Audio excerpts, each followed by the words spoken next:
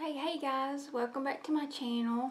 Today's video is on this look right here.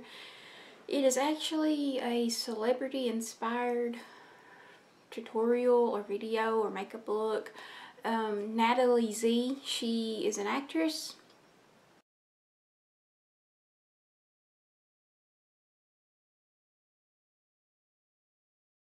She is on the show, well, the show's not on anymore, but it's The Following. We've been watching it on Netflix. And she had on a makeup look similar to this one in one of the scenes, and I saw it. This was back in like probably February or something, and I saw it and I immediately thought that it was just really pretty. And it's really just focused on the eyeliner, and the face is just kind of on the more natural side, and just a very nude lip.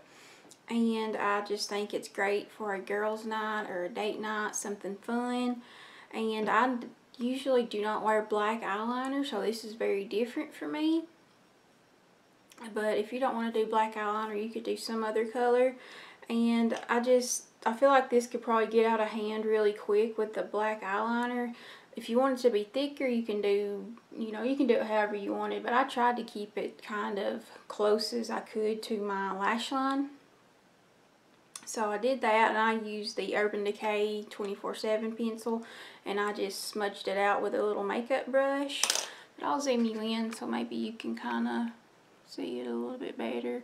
But it's just really focused on the eyeliner, and everything else is just really simple. But I think it's really pretty, and I hope you guys enjoy this video. I think I'm just going to play music, and I'm not going to do a voiceover. But if you have any questions, I quickly just want to mention, I just used a sample of foundation. It is the Lancome Tint Idol foundation. I really like this. I'm probably not going to buy it anytime soon, but I do really like it. And I think it was just great for this look, because whenever I searched pictures of Natalie Z, her makeup is really, it's the same a lot of the times. It's really focused on the eye makeup, and her face is very pretty and just natural, not really super high full coverage. And so it's just really focused on the eyes, and I think she's just flawless. But anyways, let's get started with the video, and thank you so much for watching.